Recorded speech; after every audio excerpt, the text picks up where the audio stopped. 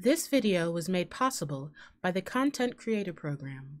An MCOC champion is temporarily granted to select accounts for the purpose of allowing the community a first look at a new champion coming to the contest. All granted champions are removed from accounts before they are officially released to the community. Hey everyone, Shaedow here, and welcome to another Marvel Contest of Champions video. So as you've already heard, this is a Content Creator Program video. Dr. Doom here will not stay in my account, and in fact he's going to be taken very quickly, which is why we got him today and there's no embargo, because we don't have a lot of turnaround time. So we haven't had any real time to test him, play around with him, or anything like that. So this is a first look video. I want to show you guys his animations. We'll look over his abilities and attributes and his synergies for just a little bit. And I'll talk about what I see as his pros and his cons, but keep in mind this is only a first impression. He seems to have a lot going on, and we've only really going to touch the surface. All right, so first of all, this is a rank 3, so bear that in mind. Let's take a look at his synergies. So this first synergy, he has a synergy with himself, and his attack rating is increased by 10% for each knocked out team member. That can be quite interesting. Now, when I go up against bosses in content, I will often throw all of my champions at the boss, except for the one that I think is going to do the best. And so this would have me keep Doom back and go at him, or, you know, whoever I'm fighting, with all of my other champions, and then he's going to have a nice 40% attack rating boost. All right? And he has that with himself, doesn't need anybody else. This next one here, Fantastic Rage, Diablo, and Annihilus, heavy attacks are guaranteed criticals while the opponent is suffering from a stagger effect. And we'll find out in a little bit how they get that stagger, because he can stagger pretty well. All right, enhanced force field. Doom gains 15% perfect block chance, which is not bad. And you have this with MCOC and Red Skull, two champions that are not terrible. MCOC is definitely underrated. And then you have Genius Ingenuity, and you have that with Mr. Fantastic and Doc Ock. Shock and Incinerate debuffs have 20% increased potency. That can be very, very useful, especially since Dr. Doom shocks so very much. I believe it's on his mediums, but we'll go into that. Sorcery Reversal, activating the Aura of Hazaroth, I hope I'm saying that right, has a 50% chance to purify all degeneration, poison, incinerate, bleed, and cold snap debuffs. That can definitely be useful. All right, and Cosmic Overload, we have a champion here. We're not sure who it is. My guess is Silver Surfer. Dr. Doom, each time the Aura of Hazaroth is activated, Doom taps into the power Cosmic, gaining a random buff for 8 seconds. Fury, he can get, increases his attack by 50%. Power rate will increase his power rate by 15%. And an armor up increases armor rating by 50%. All right, and then we've got Mystic Tyrants. Successful nullifies deal a burst of damage equal to 20% of Doom's attack. That can actually be quite useful here. Morningstar is not a bad champion. I'm not fond of ramp-up champions, but she's actually a good champion. And I could see where his attack goes up. Now, this is a rank 3, but at 565, Sig 200, maybe even boosted, I can see this being really, really nasty. But until then, you know, until we have someone that has him at that level, we don't know.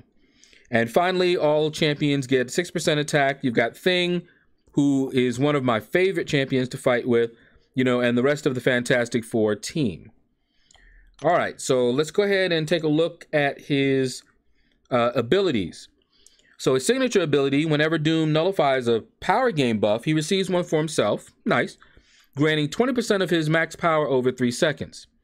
If the opponent isn't already shocked, whenever Doom nullifies any buff, they have a 100%, which increases with sig level, 100% chance to be inflicted with a shock debuff, dealing, 491 direct damage over 6 seconds.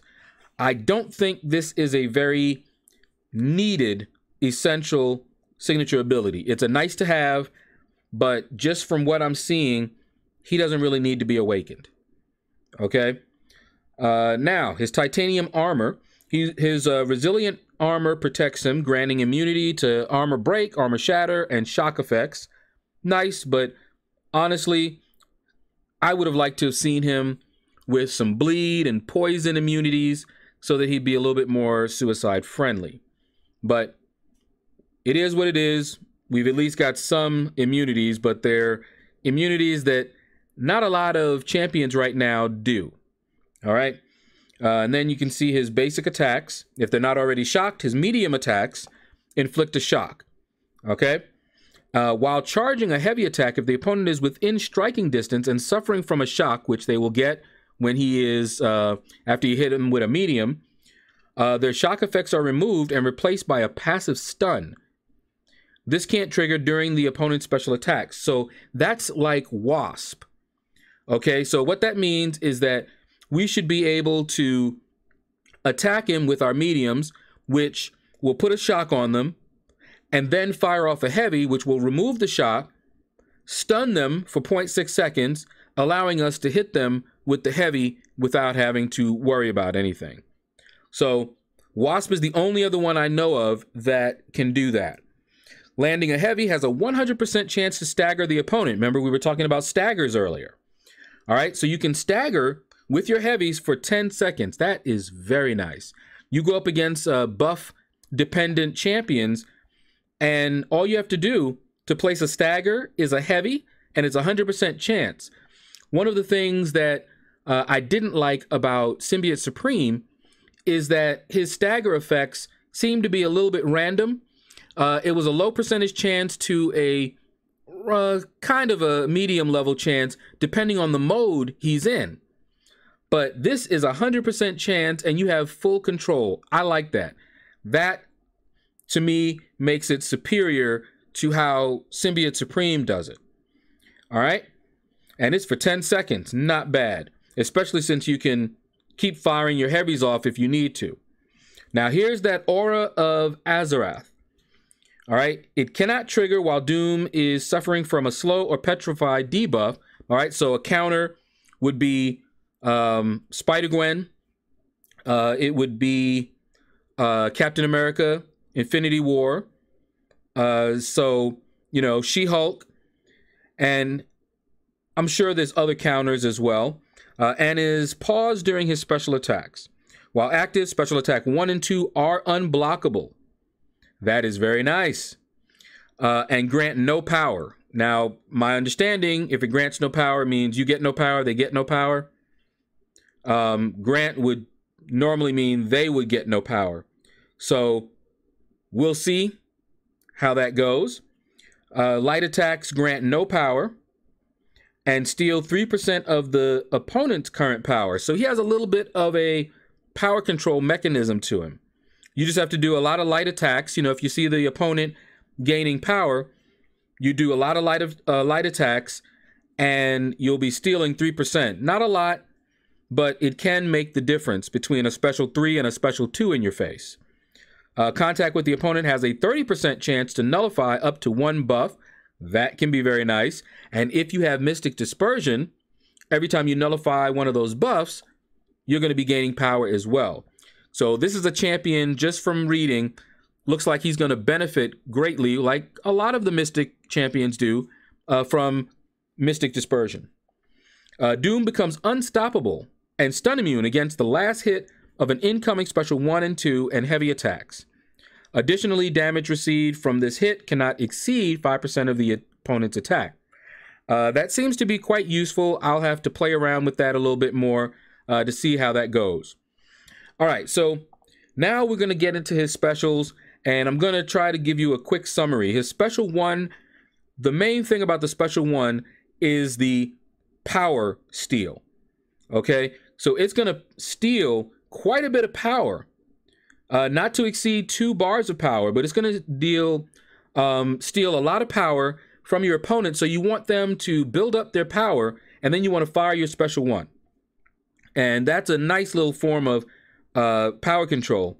You can read what else they have going on here. The special 2 is more about damage. Okay, special 1 has that power control element. It also has a little nullify. Special 2 is all about that damage and inflicts that incinerate. Special 3 has a 100% chance to inflict a passive stun. So that means after you fire that special 3 off, you're going to be able to go in immediately. Hands down. Okay, now I understand from watching a few videos so far that he has the ability to stun the unstunnable. So stun immune, he's going to still be able to stun them. Okay, just a little something to bear in mind. And finally, the Aura of Hazareth is activated for 12 seconds, and Doom gains a Fury buff, granting a lot of attack rating for the duration of the aura, and you can stack this 2 times. So if you have, say, Mystic Dispersion 5, it is very easily possible to fire off a special 3, start doing them light attacks and special 1s, and you will get to a special 3 very quickly, and fire off another special 3 and have 2 stacks of this. It'll always refresh at maximum duration, whether or not the aura was already active. So Doom seems to be a little complex, not a lot, but he has a lot going on. And we are not going to go in depth. Again, this is first impression, so we're going to go into Realm of Legends. We're going to just play around with him, see how we like him, fire off his specials, maybe play around with that special 1, power control, power steal, and we'll see how we like it. All right, so let's head over into Realm of Legends. And as you can see, I'm going in here with just Dr. Doom. So we don't have any of the synergies active. And please bear in mind a couple of things. One, this is the first time I'm going in here using Dr. Doom. And also, I'm running suicides. And he does not seem to be very suicide friendly. All right, so first thing I notice is that the medium attacks, like you read before, are firing off that shock. Here we go. He's got 2 bars of power. I fired off my special 1 and drained a lot of his power. All right, and there you go with that special 2. Not bad. All right. And what I'm doing here, you'll see I'm doing a lot of light attacks. And I'm going to build up to a special 3. And fire that off. Now, one thing I have noticed about the AI, when you are facing someone, when they're facing someone that can do something about their power, like power controls, power steal, anything like that, they seem to be more likely to fire their specials. I don't have to bait out their specials, and sometimes when I don't want them to, they do. All right, now let's 1, 2, 3, 4. All right, saw that. A little stun. Try and get him into the corner. 4. Tried to chain stun the heavy, but that didn't work. All right, let's do this again. But look at how quickly I'm back at a special 3. That is impressive. And I'm not running Mystic Dispersion right now. If I were running Mystic Dispersion, well, I haven't really been, you know, he doesn't have any buffs to nullify, so probably would not do much of anything. All right, so we got this, hit a medium. Okay, wait. My medium didn't do that. All right, there we go. All right. He's not bad. Look at this. Let's fire off another special 2. And remember, this is a rank 2. I mean, a rank 3. Okay. Not bad. Not bad at all. I would love to see him ramped up. You know, 565, that would be really nice. All right. Let's build up to another special 3 here. Uh-huh.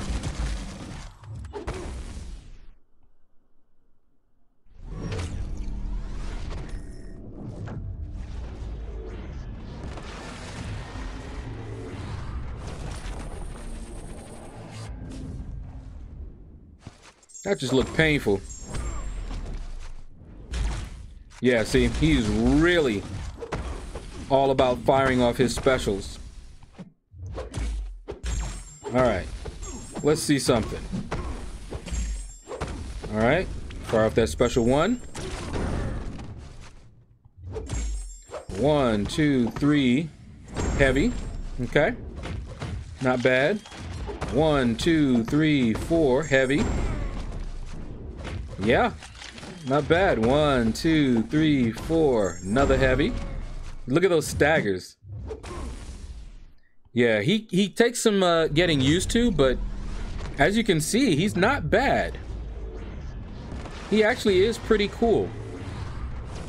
His prestige, from what I understand, is also sky high.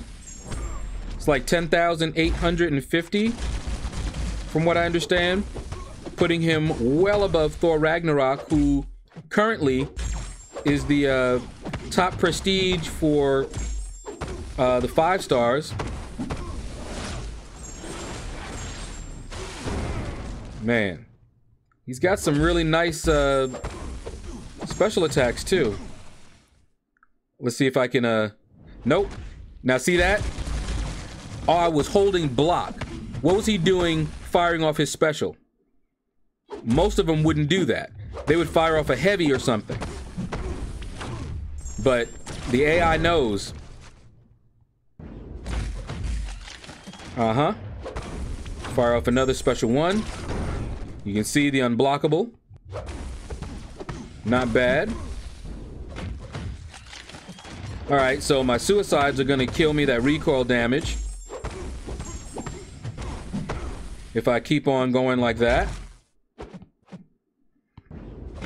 But yeah, he is not bad. He's definitely the thinking man's champion. You will, to get the most out of him, have to pay attention to rotations and his abilities as well. But he's actually not bad. I like him. All right. See this right here? I just brought him down from a special 3. Another special 1. And it was unblockable, so he couldn't really do anything. Here's another one. Here's another one. Look at this. And of course I can't do any more. We're not gonna... I don't think I'm gonna get a full kill on this one. But yeah, he's really cool. Yeah, buddy. See if I can get another special 3 off before I go. Yeah, there we go. But yeah, he is actually pretty cool. Definitely not suicide friendly if you want to get the most out of him. But not bad. Not bad at all. And see, look at this. I can fire off the special even though it's going to take me out. But notice that I was able to fire that special off without worrying about him blocking. So if I weren't, you know, running my suicides, I'd be able to do that, fire off the special 1, which would steal some of his power, whether he's blocking or not. That's actually pretty nice. So, all right, let's go to my summary, and we'll talk a little bit about the pros and cons of this champion, and maybe where I see him being useful. All right, so here's my quick summary. These are my first impressions, bear in mind. All right, so let's go down his pros as I see it. First of all, he has a nullify ability, so that gives him some really nice utility. Anytime you're going up against a champion that has a lot of buffs, he can nullify them, and that synergizes extremely well with Mystic Dispersion. All right, Power Steal, there's a little power control there. You're going to be able to fire off a lot of specials. His Stagger, again, along with the Nullify, works very well with Mystic Dispersion. His Wasp-like ability to chain into heavies, so far, it's only him and Wasp. So as you saw in the video, I was able to fire off a medium, which puts some shocks on them. And then while they're shocked, you fire off your heavy, they're going to get stunned. So you will fire your heavy off. So very nice.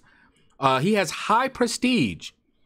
What I've been told is that his prestige is 10,850, which makes him currently the top prestige 5-star. So he's going to be very sought after just for that reason alone. He's also shock, armor break, and armor shatter immune.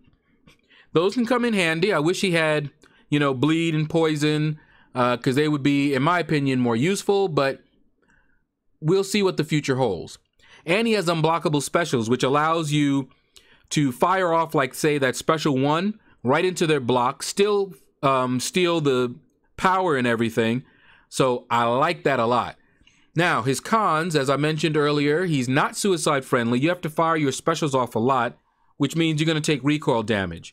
You saw in the fight, I tried to do that a little bit, and you saw what happened. Recoil took me out. So imagine if I had Mystic Dispersion and I was not running suicides. I'd be spamming specials all day long. So just bear that in mind, okay? Crit rate seemed a little bit low. We didn't look at his attributes and everything. This is only a rank 3. But I did look at his crit rate, and it did seem a little low. He's weak to Petrify and Slow. So not really a con, but I put it over here because you can see who is a good counter for him. You know, if he's weak to Petrify and Slow, then you should be thinking Spider-Gwen, She-Hulk, maybe Captain America Infinity War, Void. All right, so that's why I put it over there. His damage is pretty low against Shock, Incinerate, immune champions. He gets a lot of his damage from that shock. That whole Wasp-like ability, they have to be shocked. So if the champion you're fighting is shock immune, then you're not going to be able to chain into that heavy, and a lot of your damage is going to disappear.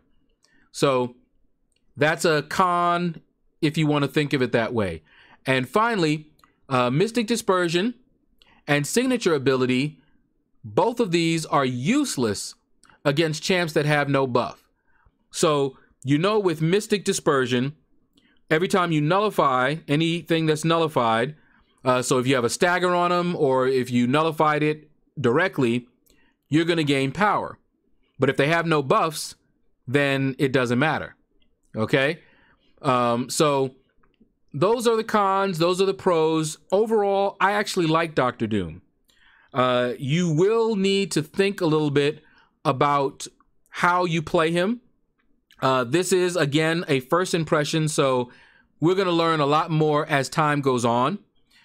But I think he's pretty good. Now, whether you go for him or not, I'm not going to go for him in the arena because I think his scores are going to break records. It's Dr. Doom, his prestige is high, and he has some pretty good utility. So I think he's going to go pretty high. All right, but hopefully I've given you enough information here to decide on your own whether you want to get him in the arena or not. I will go for him as a 4-star and a 3-star for sure. All right, so that's going to do it, guys. Take care. Click like, subscribe, leave a comment. Let me know what you thought about the video. And you all have a blessed day.